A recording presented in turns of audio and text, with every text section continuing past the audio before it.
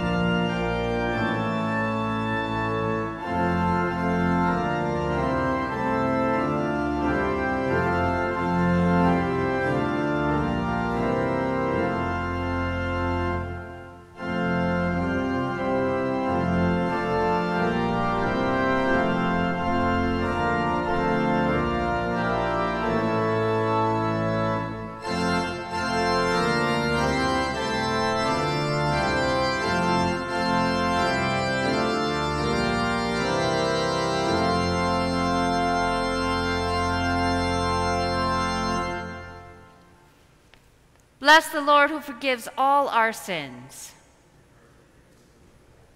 Jesus said, "The first commandment is this: Hear, O Israel, the Lord our God is the only Lord. Love the Lord your God with all your heart and with all your soul and with all your mind and with all your strength. The second is this: Love your neighbor as yourself. There is no other commandment greater than these." Let us confess our sins against God and our neighbor. I invite you to stand or kneel.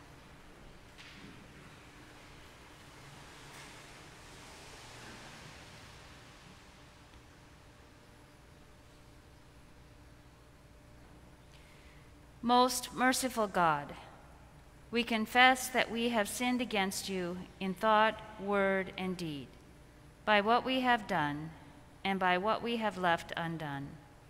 We have not loved you with our whole heart. We have not loved our neighbors as ourselves. We are truly sorry, and we humbly repent. For the sake of your Son, Jesus Christ, have mercy on us and forgive us, that we may delight in your will and walk in your ways, to the glory of your name. Amen. Almighty God, have mercy on you. Forgive you all your sins through our Lord Jesus Christ. Strengthen you in all goodness, and by the power of the Holy Spirit, keep you in eternal life. Amen. Lord, have mercy. Lord, have mercy. The Lord be with you. Let us pray.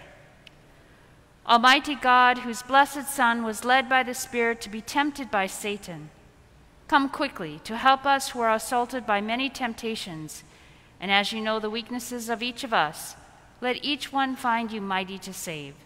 Through Jesus Christ, your Son, our Lord, who lives and reigns with you in the Holy Spirit, one God, now and forever. Amen.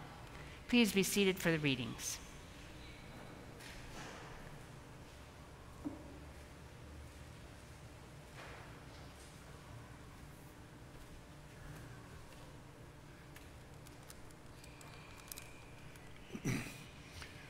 The reading this morning is from the book of Genesis, the 9th chapter. God said to Noah and to his sons with him, As for me, I am establishing my covenant with you and your descendants after you, and with every living creature that is with you, the birds, the domestic animals, and every animal of the earth with you, as many as came out of the ark. I establish my covenant with you that never again shall all flesh be cut off by the waters of a flood, and never again shall there be a flood to destroy the earth. God said, "This is the sign of the covenant that I make between me and you and every living creature that is with you for all future generations. I have set my bow in the clouds, and it shall be a sign of the covenant between me and you and the earth. And when I bring clouds over the earth, and the bow is seen in the clouds, I will remember my covenant that is between me and you and every living creature of all flesh, and the waters shall never again become a flood to destroy all flesh.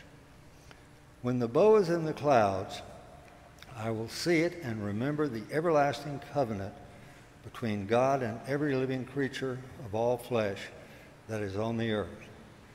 God said to Noah, "This is the sign of the covenant that I have established between me and all flesh that is on the earth." The word of the Lord.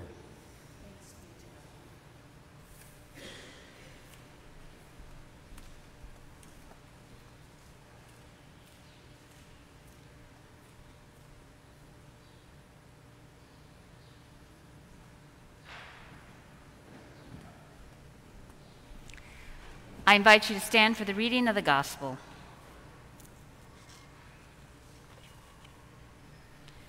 The Holy Gospel of our Lord Jesus Christ according to Mark.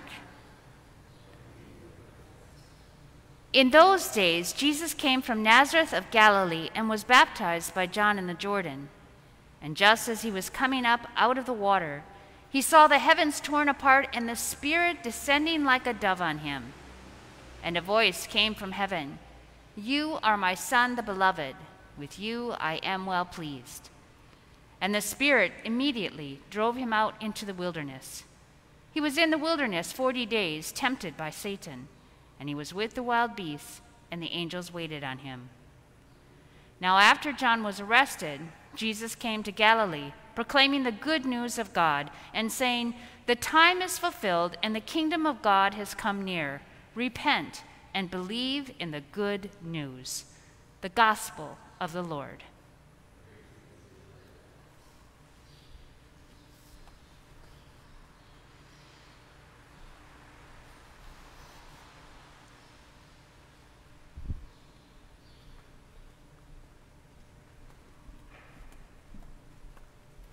Please be seated.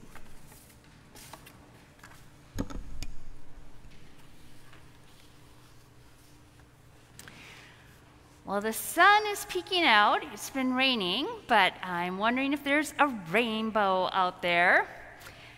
Over these past few months, I have seen the most glorious rainbows. My apartment faces sunrise with a Mauka view, and it seems that in this challenging COVID year, there have been far more rainbows than usual, and double rainbows at that.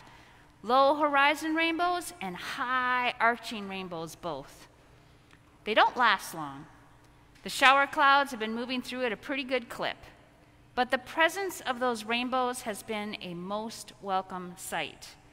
I like to think that the increased frequency is God's way of reassuring us that even though our times are challenging, God is with us, and God will lead us into the future. The first reading, of course, is where the rainbow makes its appearance in the Bible. The story is a classic, a favorite of kids and adults alike, and ripe for the imagination. A boat bobbing along the top of an earth submerged underwater, with at least two of every imaginable kind of animal cohabitating with Noah and his family. Many clever people have had great fun with this story. Like the note to Noah from the unicorns. "Dear Noah, we could have sworn you said the ark wasn't leaving till 5. Sincerely, unicorns." Or this insightful observation. "Noah was a brave man to sail in a wooden boat. with 2 termites. Or the elephant getting off the ark who was heard saying to the other, "Some cruise, it rained for the entire trip." But of course, it's the spiritual significance of this story that we are interested in. From the very beginning, Genesis was a story of God's efforts to deal with the twisting, warping effects of human rebellion, which we call sin. Finally, in divine disgust, God resolved to settle the problem once and for all by ditching the whole creation experiment and starting over. Noah and his immediate family, along with 2 of every kind of creature, would be retained to be part of Creation Act 2. Noah was said to be righteous and a blameless man in the eyes of God. He and his family were the hope of a new start, a new beginning. And when dry land appeared again, God even made a covenant, an oath with Noah and his descendants to come, that never again would God destroy all of creation in such a way. But this new beginning was not the end of humanity's or God's woes. No sooner had Noah gotten off the boat and planted a vineyard than he became drunk, and his youngest son was accused of an act of indiscretion towards him. From there, things got worse, leading to the Tower of Babel. So God decided to make a covenant with Abraham. But even Abraham ended up passing off his wife as his sister to appease the Pharaoh's desire. And well, it went from there on and on as the generations progressed. Lying, jealousy, deceit, violence, it's all there. But God had placed a rainbow in the sky, a covenant, an oath, to stand by humanity even as God's desire for the well-being of creation kept being plagued by the disheartening depths to which human sinfulness could descend. But God has shifted to a focus on redemption, and that ultimately led to the coming of Jesus into our world. Once and for all, destruction of sin and evil did not work. It turns out that it is forgiveness that has within it the power of transformation, not punishment and destruction. Which brings us to the gospel. The gospel, according to Mark, wastes no time getting down to the essentials. In a few short sentences, Jesus is baptized, the heavens are rent, the Spirit descends upon him as a dove, a voice is heard from heaven affirming that he is the one foretold by the prophets. And then, immediately, we don't know how, but he is thrust into the wilderness for 40 days. No narrative whatsoever about what happened to him during that time, other than that Satan tempted him. There were wild beasts and angels waited on him. Nothing more. No temptation to turn stones into food. No dare to jump from ridiculous heights. No allure of power. Nothing. I really don't think Mark would get a very good grade for narrative development in this gospel. Then, just as abruptly, we learn that John the Baptist has been arrested and Jesus is back in Galilee, taking up his ministry with this line that sets the stage for the rest of the gospel. The time is fulfilled, and the kingdom of God has come near. Repent and believe in the good news. Well, the good news that Mark's gospel is going to reveal is the incredible wow that is God's claim upon creation, each and every one of us. The length and depth God is willing to go to help us to start anew, over and over, not through destruction, but through forgiveness, all the way to the cross, assuring that even death will not be the last word for us. Mark reveals the bare minimum about Jesus' time in the wilderness, and yet it's enough. We know that Jesus has broken Satan's power. As Jesus begins his ministry, demons are no match for him. Jesus banishes them all and heals those caught up in their snare. And John the Baptist's death foreshadows where the gospel is headed. Jesus is going to die. But unlike John's death, Jesus' death will usher in the way of salvation and eternal life for all people. Mark's gospel is spare and moves forward with urgency. Of the 59 times that the Greek word for immediately is used in the New Testament, 41 of those times is in the Gospel of Mark. Along this rapid path to the cross, Jesus cast out demons, healed those with afflictions, and taught the way of servanthood, humility, and generosity. Whoever wants to be first must be last of all and servant of all. But many who are first will be last, and the last will be first. Whoever wishes to become great among you must be your servant, and whoever wishes to be first among you must be slave of all. The measure you give will be the measure you get, and still more will be given you, for to those who have, more will be given. Go, sell what you own, and give the money to the poor, and you will have treasure in heaven. Then come, follow me. If any want to become my followers, let them deny themselves and take up their cross and follow me.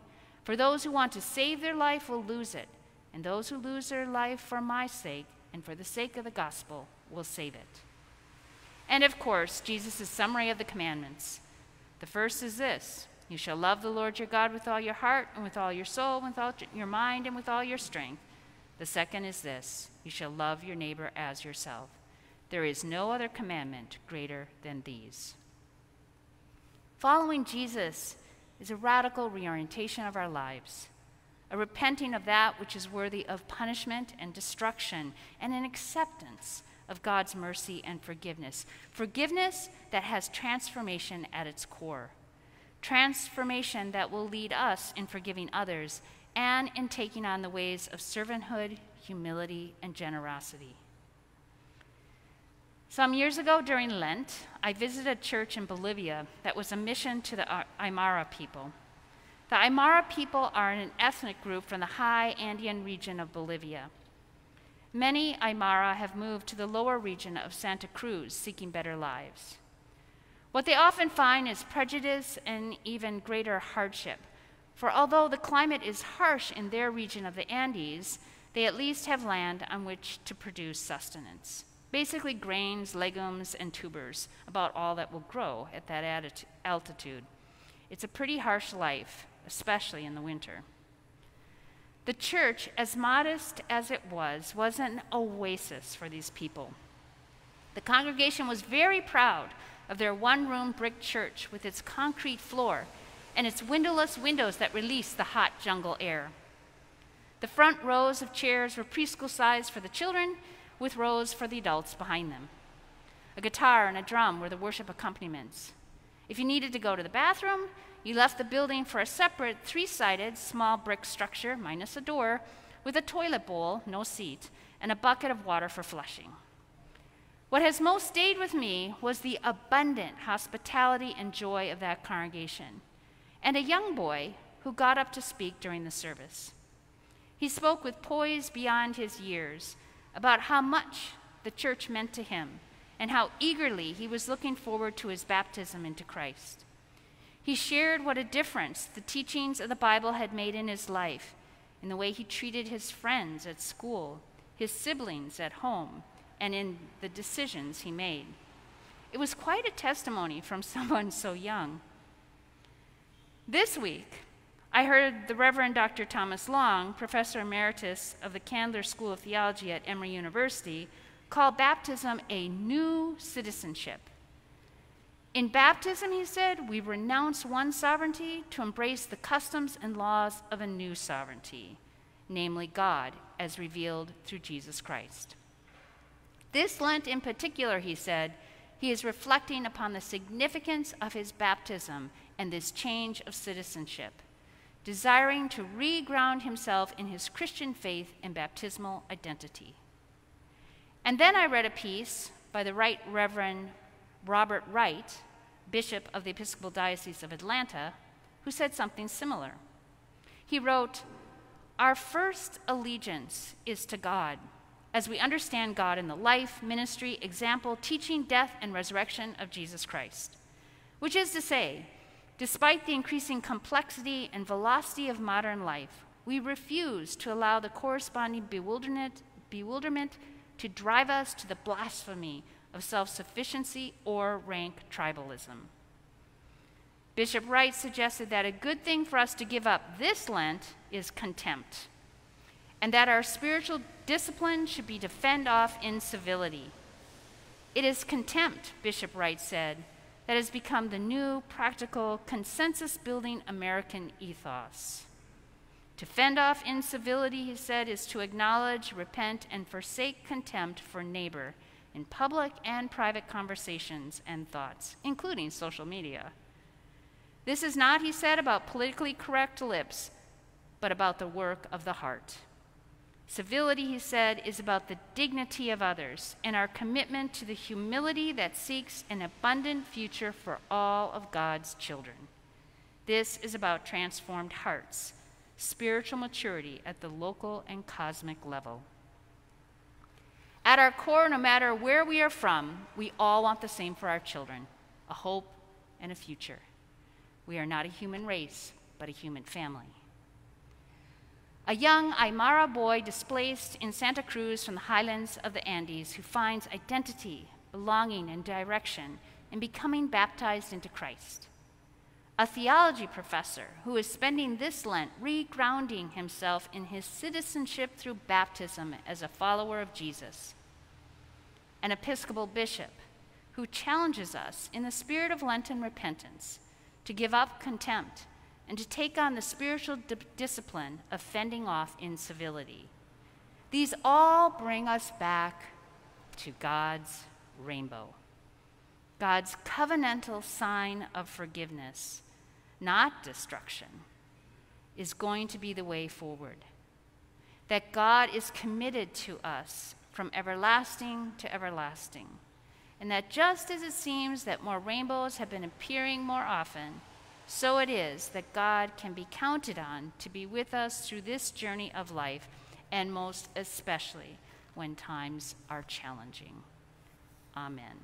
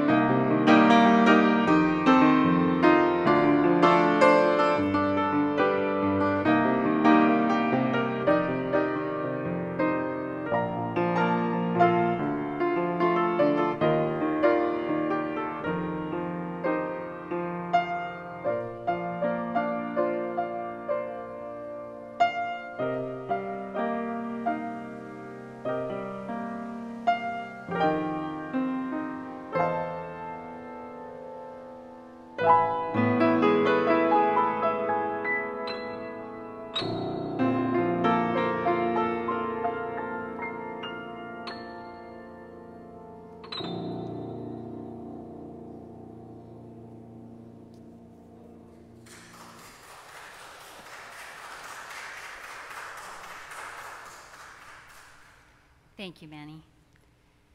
I invite you to stand as we confess our faith in the words of the Nicene Creed. We believe in one God, the Father, the Almighty, maker of heaven and earth, of all that is seen and unseen.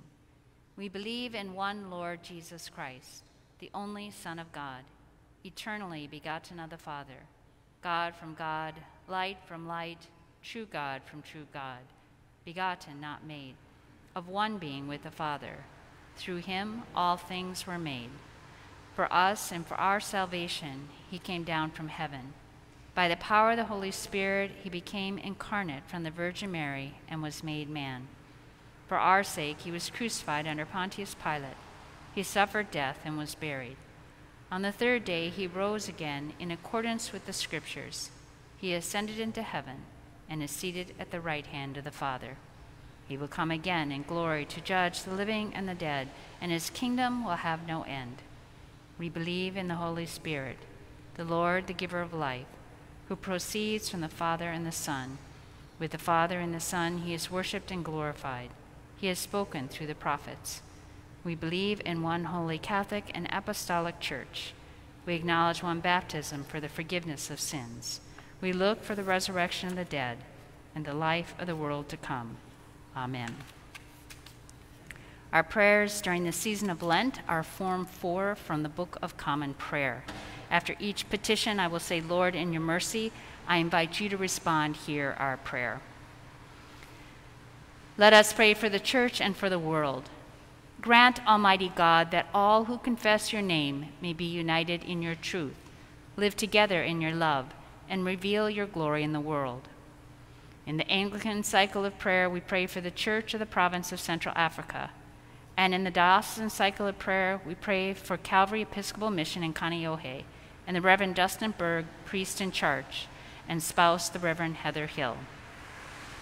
Lord, in your mercy, guide the people of this land and of all the nations in the ways of justice and peace, that we may honor one another and serve the common good. Lord, in your mercy. Give us all a reverence for the earth as your own creation, that we may use its resources rightly in the service of others and to your honor and glory. Lord, in your mercy. Bless all whose lives are closely linked with ours, and grant that we may serve Christ in them and love one another as he loves us. Lord, in your mercy. Comfort and heal all those who suffer in body, mind, or spirit. Give them courage and hope in their troubles, and bring them the joy of your salvation. Lord, in your mercy. We commend to your mercy all who have died, that your will for them may be fulfilled, and we pray that we may share with all your saints in your eternal kingdom. Lord, in your mercy. Almighty and eternal God, ruler of all things in heaven and earth, mercifully accept the prayers of your people and strengthen us to do your will. Through Jesus Christ our Lord. Amen. You may be seated for the announcements and birthdays. We have a few. There should be copies of the February newsletter on the welcome table. If you would like a hard copy, help yourself after the service. Also, just a note, this was in the scroll for those of you at home. In response to the extreme weather in Texas and the southern states, Episcopal Relief and Development has a special fund to assist. If you would like to contribute to that, you can go to their website and make a donation that way. Or if you prefer, you can write a check to Episcopal Relief and Development and mail it in. During Lent, we very often have mite boxes, so you can put your coins and bills in during the season of Lent, and then we return it at the end of Lent, and those monies then are split between Episcopal Relief and Development and Episcopal Migration Ministries. This year, because of COVID, we don't have boxes, but we encourage you to make your own box and then just, collect your money during the season of Lent. And at the end of Lent, we'll give you the addresses, and you can decide if you want to go 50-50 or how you want to do it as a donation to Episcopal Relief and Development and Episcopal Migration Ministries. There are also Lenten devotional offerings that are listed in the newsletter, either the hard copy or online. Just go to the website, church website, and you will find the February newsletter. And in that newsletter, there are online devotional offerings. Bible study every Wednesday, 10 o'clock by Zoom. If you'd like to join us, you are most welcome. Talk to me and I'll send you the link. Jazz Vespers posted by 6 p.m. on Thursday, and A Moment with Music with Dr. Epping every day by 6 a.m., and then on demand through the rest of the day. If you need a getaway, Camp Mokuleia has 2 weekends. There was one in February and 2 more coming up, one in March and one in April. They do all of the physical, distancing and sanitation things to keep everybody safe, but it's a chance to be up on the North Shore and just relax. So if you are interested, take a look at the bulletin. Birthdays. We have a number of birthdays this week that we're aware of. Maybe there are others. Today is Lisa Kyle's birthday. So Lisa, happy birthday. Happy birthday to you. Happy birthday to you. Happy birthday, dear Lisa. Happy birthday to you. Have to sing when it's on Sunday.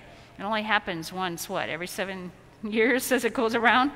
Monday, we have Jonalyn Uehara and Junko Kobayashi Uetake.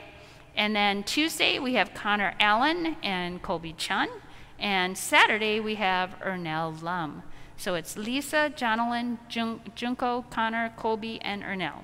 So the prayer is printed in your bulletin this week. It's on page 6. You are invited to pray along with me. And those at home, also, you'll see it on the screen. Let us pray. O God, our times are in your hand.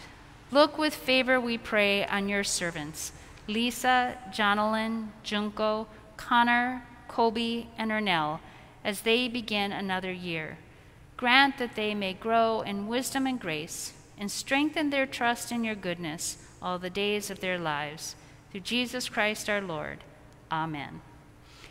And of course, this is when we usually have the offering. We have offering bowls at the doors where you can place your offerings, or you can certainly at home either go to the website and make an electronic gift, or mail your offering to the church office. And as always, we thank you for your continued support of the ministry of this church. I invite you now to enjoy a musical meditation, an interlude, while I go and wash my hands for Eucharist.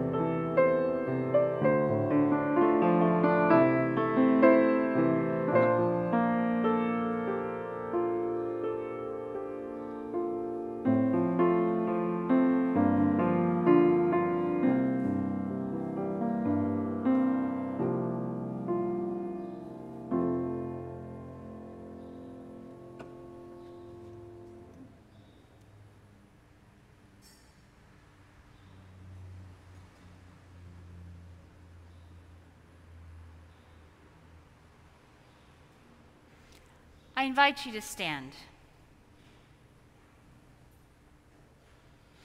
The Lord be with you. Lift up your hearts. Let us give thanks to the Lord our God. It is right and a good and joyful thing, always and everywhere, to give thanks to you, Almighty God, creator of heaven and earth. You bid your faithful people to cleanse their hearts and prepare with joy for the Paschal feast, that fervent in prayer and in works of mercy and renewed by your words and sacraments, they may come to the fullness of grace which you have prepared for those who love you. Therefore we praise you, joining our voices with angels and archangels and with all the company of heaven, who forever sing this hymn to proclaim the glory of your name. Holy, holy, holy Lord, God of power and might, heaven and earth are full of your glory. Hosanna in the highest. Blessed is the one who comes in the name of the Lord. Hosanna in the highest. Holy and gracious God, in your infinite love you made us for yourself. And when we had fallen into sin and become subject to evil and death, you in your mercy sent Jesus Christ, your only and eternal Son, to share our human nature, to live and die as one of us, to reconcile us to you, the God and maker of all. Jesus stretched out his arms upon the cross and offered himself in obedience to your will, a perfect sacrifice for the whole world. On the night he was handed over to suffering and death, our Savior Jesus Christ took bread. And when he'd given thanks to you, he broke it and gave it to his disciples and said, "Take, eat. This is my body, which is given for you. Do this for the remembrance of me." After supper, Jesus took the cup of wine, and when he'd given thanks, he gave it to them and said, "Drink this, all of you. This is my blood of the new covenant, which is shed for you and for many for the forgiveness of sins. Whenever you drink it, do this for the remembrance of me." Therefore we proclaim the mystery of faith. Christ has died, Christ is risen, Christ will come again.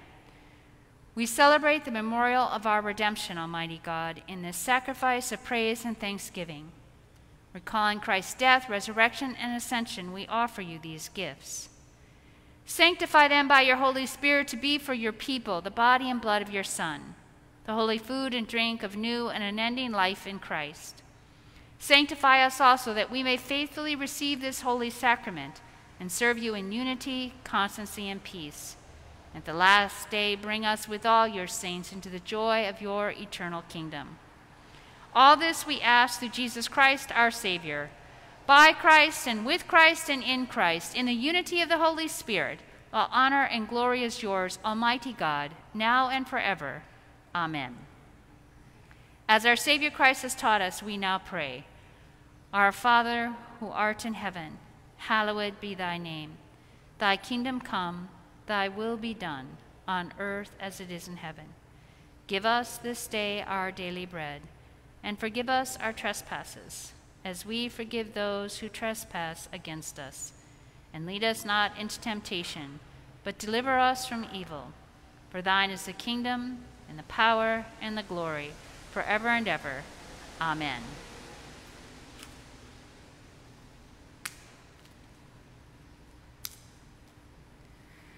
Lamb of God, you take away the sins of the world. Lamb of God, you take away the sins of the world.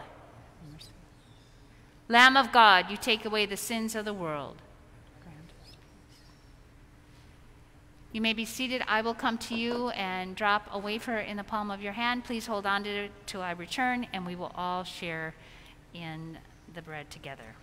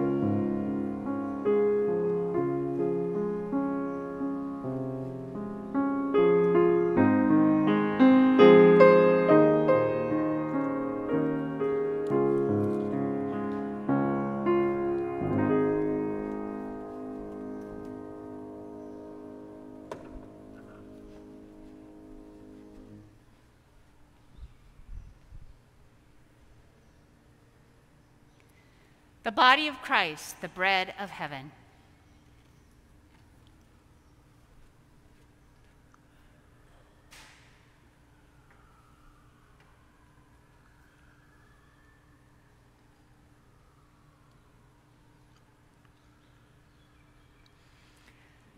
Let us pray. Almighty and ever-living God, we thank you for feeding us with the spiritual food of the most precious body and blood of your Son, our Savior Jesus Christ, and for assuring us in these holy mysteries that we are living members of the body of Christ and heirs of your eternal kingdom. And now send us out to do the work you've given us to do, to love and serve you as faithful witnesses of Christ our Savior.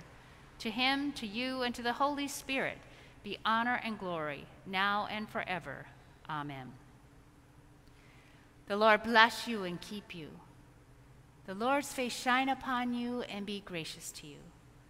The Lord look upon you with favor and give you peace.